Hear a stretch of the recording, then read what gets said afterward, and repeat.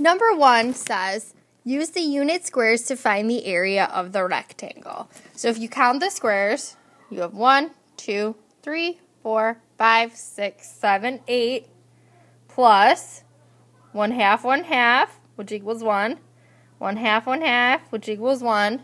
So you have 10 units squared. Number 2 says, write 5 multiples of 7. So that just means if you continue to count by 7s, what do you get? So 7, 14, 21, 28, 35, 42, 49, and so on. You need at least 5 of them, but as long as it is a multiple of 7, you are fine. Number 3 says, Shoshana and Ariel got different answers on a fraction estimation problem for the problem 8/9 plus 1/4. Shoshana wrote 8/9 plus 1/4 is greater than 1. Ariel wrote 8/9 plus 1/4 is less than 1. Which one is correct, and how do you know?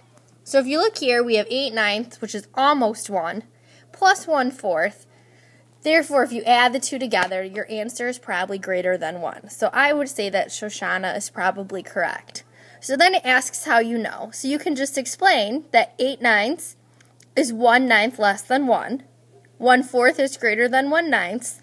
So when you add the two together, there has to be an answer greater than 1.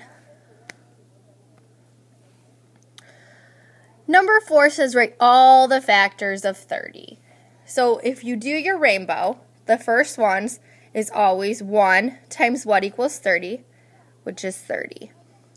Then I know that 2 also goes into 30, so 2 is a factor. And if you look, 2 times 15 is 30. I also know 3 goes into 30. 3 times 10 is 30. And then I also know 5 goes into 30. 5 times 6. So your answer is 1, 2, 3, 5, 6, 10, 15, and 30. Number 5 says fill in the missing numbers. So if I do 1/2 equals 5 something, in order to get from 1 to 5, you multiply by 5, so you have to do the same thing to the denominator. So 2 times 5 is 10. Here, 2/3 equals something over 12. To get from 3 to 12, you multiply by 4. Therefore, you have to multiply the numerator by 4. 2 times 4 is 8. So 2/3 equals 8/12. And the last one is 9 over something equals 90 over 100. So 9 times 10 equals 90, which means something times 10 equals 100. 10 times 10 equals 100. Therefore, 9/10 equals 90 hundredths. And number 6 says solve. If 4 is 1/2 of the whole, what is the whole?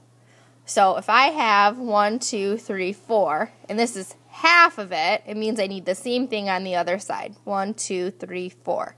Therefore, the whole is 8. Again, if 2 is 1/3 of the whole, so here's my thirds. I have 2. It means I need 2 here and 2 here. My answer of the whole is 6.